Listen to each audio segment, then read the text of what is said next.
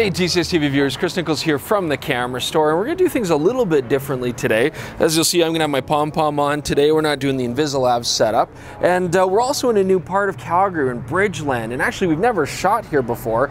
I don't know why. It's a very cool, funky old neighborhood, and it's kind of in the midst of gentrifying, but there's some neat architecture and some neat street photography, and I've got the perfect tool for it. I've got the Leica M10. We're going to be looking at this camera today. Very excited about the shooting experience on this thing, but more importantly, the best part about Bridgeland right now is that we're waiting in line because we're going to go get some of the best ramen that you can find in YYC. And before I talk about the M10 today, I just want to kind of go through a brief history of what Leica's done with their bodies. You know, the quintessential body is probably the Leica M3. I mean, that's the design that everybody fell in love with. And of course, the M6, which is my personal favorite, kept that sleek design, that sleek, thin body while modernizing the overall camera. But you know, when you got into the digitals like the M8 and the M9, it had to get thicker, unfortunately, because they had no space for the batteries and the circuit boards and the heat sinks and all the rest that are required to make a digital electronic camera operate properly. And unfortunately, those bodies, I always felt, not only were they very thick and very uncomfortable to hold, frankly, but they also lost a lot of that graceful and handsome design. And, you know, let's face it, part of buying a Leica is because you're buying into that graceful design. So now that we've got the M10 here, I'm very pleased to see that they've gone back to that small body design. Shaved off 4mm, again, it looks beautiful. It just has a more natural balance that looks aesthetically pleasing. On top of that, very comfortable in the hand, a nice weight, and yet this camera is a fantastic mixture of not only the classic feel, but also the modern design.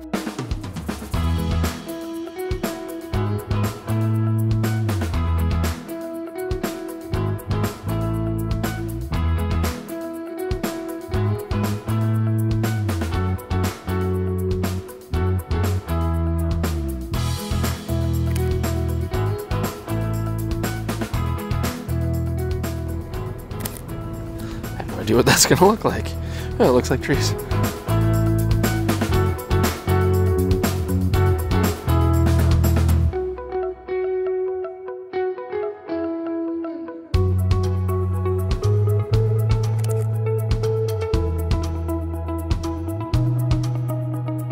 Now, when it comes to metering on an M10, you know, it is a modern camera now. You do have a multi-segment meter as well as a classic center weighted meter and spot and so on. But you know, with Leicas, you are gonna have to remember that you gotta pay attention a little bit to things like exposure compensation and what your meter's gonna be doing. You know, I take a scene here and I've got bright clouds, bright sky, and white paint, and so that is classically gonna underexpose my image a little bit. Now, I do like that we have the return of this back thumb grip on here. Not only does it give you a nice secure feel, but you've got a dial that you can customize. And in this particular camera, I've customized this to just do a quick exposure comp change, and it works really, really well. So just keep in mind, you know, buying a Leica, part of it is that purist experience, doing manual control, making exposure changes. Your meter's not going to always be perfect like a Nikon or Canon or get you the dynamic range that you need to be able to push it in post. This takes a little bit of forethought on your part and a little bit of participation, but that is most of the fun. As I bring up my viewfinder here, I do want to talk about what the M10's doing differently now. We actually found that from the good old days, the 0.72 magnification viewfinder, that was always my favorite. It was a good general purpose, you know, then your 0.58s and your 0.85s and whatnot. But with the digital bodies, they actually kind of changed that. They often went to something like a 0.68 magnification. And the M10 is actually back to about a 0.73, so very close to a classic camera. And that all helps to kind of just bring back that nostalgic feeling and bring back that kind of camera that you're used to. They've also calibrated the frame lines to be sort of optimum between 1 and 2 meters as far as parallax goes. So if you're shooting portraits of people or, you know, general close photography, you're going to find they match very, very nicely. And at farther distances, again, they work very, very accurately. Like anything up close, you're going to get some parallax, but overall, it's actually very, very usable. And again, as I say, it feels very familiar if you've used an older Leica. So first off, this is sad because this is an RGO chair. That's a quality office chair. It's got what I can only assume is urine on it. That's probably why they threw it out. But, you know, you got the paint peeling on the wood. You've got this vintage chair. This is classic Leica, you know. This is screaming to be shot on a Leica. I'm going to actually make an artistic decision not to shoot this photograph because for me, that's actually a more true artistic expression. Or something like that. You know, one of the things I love about just wandering around neighborhoods, taking pictures is it gives you a lot of time to think and a lot of things kind of make you think. Like, for example, if the red fades away, you can park there, right? I mean, that's what that means. You need the red circle to say no parking. If you're a loyal viewer, you've been watching us for a while, you'll make note that I've also consented to using a strap so that I can do dumb like this.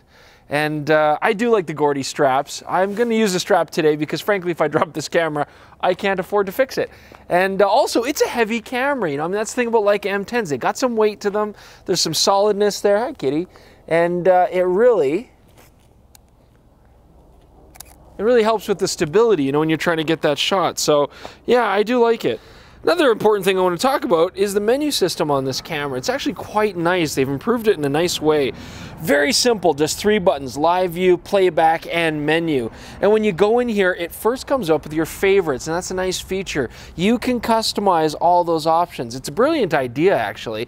I mean, if you're really trying to get into the menu to do something, you're not in a rush. But if you want a quick menu, hit it once, there you go, they're all there. And if I keep hitting the menu button, it'll cycle through all the pages. It's actually a really smart way. I don't know who changed over there at Leica, because the menus have traditionally been pretty messy and nasty. This is gorgeous. It works great. It's very, very intuitive. I hate this. I hate this because every time I see a photo like this, you know I'm going to take a shot of it. I hate these pictures. I'm going to do it. This whole video today is just going to be an urban detail shots extravaganza. Look at that. Hey, you can't not take a picture of that. It's just beautiful. What an old phone book. That's an old phone booth, really, to be honest with you. I took a shot already. I'm going to get in there with a wide angle, but I am already noticing we got dark shadows, bright yellow book, and it's a good point here to now talk about the LM10's dynamic range, and in fact the sensor in general. The M240 was a 24 megapixel full frame sensor, just like this. However, they've done something here, whether it's a brand new sensor, it does have this new Maestro engine too, and I am noticing definitely better low light performance. You know, looking at the two side by side, you're going to probably get about half a stop better with the new M10, and dynamic range as well. These cameras definitely like shadows better than highlights, but compared to an M240, you can get quite a bit more in the shadows out of this camera. So for a shot like this, even when I'm looking at it, I'm concerned about it, I know that I can pull that up. I've got my histogram, everything's fitting. This is a good exposure. See, again, this is what I'm talking about. This is classic Leica shooting. I don't know. How many people do you think have taken a picture of this bike? Like a billion? Billions? Yeah, billions. All right, I'm gonna very difficultly move on. Oh, I'll take a picture of it. Oh, I feel dirty. Now, if you watched our earlier video on the Leica MD, you know that I actually really ended up enjoying that experience, even though that camera was you know, just stripped of all of its digital features. No LCD, no video capability or anything like that. Now the Leica M10, well, no video capability, they've stripped that away. And although we do have a live view screen on the back, and it has been updated to just about 1 million dots, it's nice and clear, we're still going back to a very pure, simple kind of experience. And I know a lot of people on the MD thought that that was really bad value for the dollar, and of course this isn't going to win any best bang for your buck awards, but I do like that aesthetic of it being simple and pure and clean.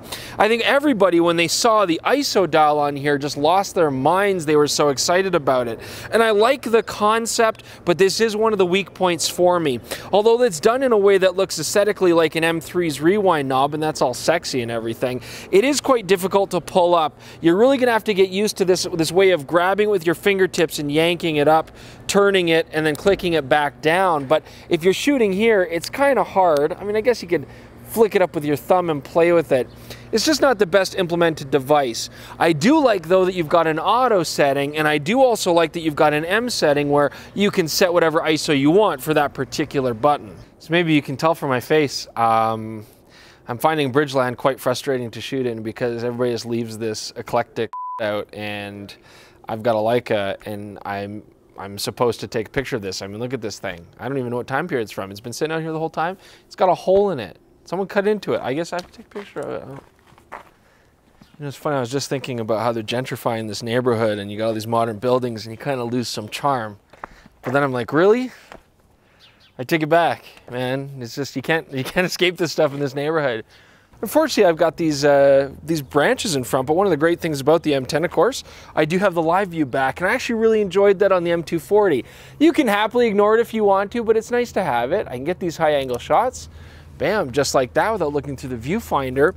And you know, a lot of people were kind of complaining on the M10, like this would have been the perfect camera for a Fuji-esque hybrid EVF, but I don't know. I mean, the whole point of buying these things is that you do have a true optical rangefinder. They probably don't have space in there to put that anyways. And frankly, you can always get the VisiFlex, the EVF, to go on the top here if you want to have that kind of capability. Now, there is an Olympus EVF, which is like 250 bucks, which works great. But I know that if you're a Leica user buying a Leica, you're going to buy the Leica version anyways, because it's 900 bucks and it says Leica on it somewhere in small writing. So two other things I just want to make note of on the M10. First off, we've got our classic Framelines selector preview switch here, so a lot of people are going to like that if you're coming from an older camera. The other cool thing about this 6-bit coding that they changed, which is a nice kind of touch. Now, Leica's always had 6-bit coding, so you can tell what lens is on there, what apertures are available, and to do any distortion corrections and that kind of stuff. But there was a problem where if you manually entered in lenses, you know, you said, okay, well, I'm putting on a non-6-bit coded lens, and I put that on, and I entered it manually. If I then went and took another 6-bit coded lens later and stuck it on, I'd have to remember to go in the menu and cancel that manual selection. Otherwise, my 28mm would still be referred to as a 35 or a 50 or whatever I was using last. So now on the M10, it automatically detects that and switches it back. It's a minor point, but it was kind of a pain in the butt on the older cameras.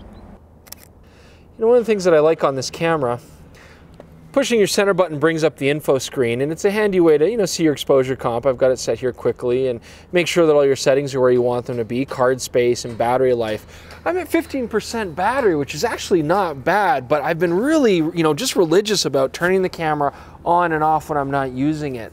I do love this thinner body, but unfortunately it does have one downside, and that is they've had to go with a smaller battery here. It's actually about 500 milliamps less than the 240. You know that's going to hurt somewhere. Now, like it says, they've improved the efficiency on it and the power usage, but still, I'm thinking maybe 250 to 400 pictures, kind of depending as I'm shooting around here. So keep that in mind. You're probably going to buy some extra batteries, more than you would normally for a Leica on this camera. Don't worry, I'm sure they're only like $250 Canadian each.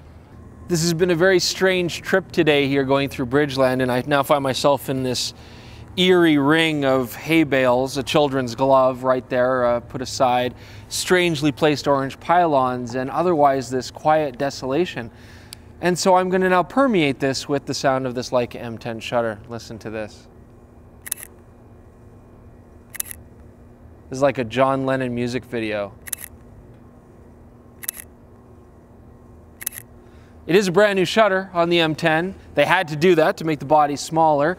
Nice and quiet, as usual with any Leica shutter, and super stable. You'll still love that 15th of a second handheld is no problem, 30th of a second, no issue. So don't feel afraid. The body's changed and the shutter has too, but it's still very much a Leica shutter. Okay, this is the dumbest gripe ever, but it keeps bugging me. So when you look at the on-off switch here, this is actually off with the red showing, and that is on. That seems backwards to me. Does that seem backwards to you? It's driving me crazy.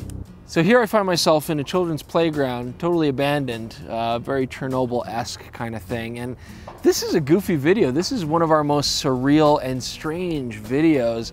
And I think it's because of the neighborhood. I mean, the photos here today have just been very weird, eclectic mixes of stuff. But you know, I think we're pretty much done with the LM10. I have had fun with it today, despite being a weird experience here.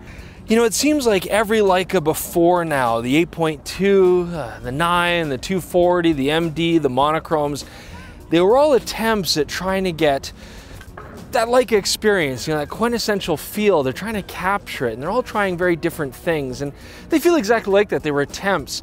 And I'm happy to say that using the M10 today, just with the return to the proper body size, the simplicity of the control interface, the new sensor, the new shutter mechanism, everything just feels and works really, really well. And I have to say that I feel like this is probably the most Leica-esque pure experience that I've had to the old film bodies. You know, I like the MD a lot. I like the direction. I think they finally secured it here. So, you know, if you're looking for that experience, which is what these cameras are all about, this is definitely a great way to go. You're gonna love the nicer image quality, but overall, it's the handling, the feel, it just feels right.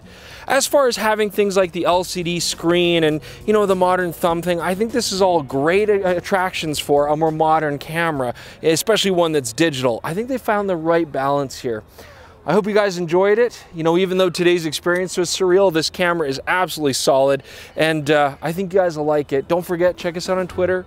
Go to our Instagram channels. You can see a lot of the photos that we shot today. You can see a lot of the stuff that we do on a regular basis.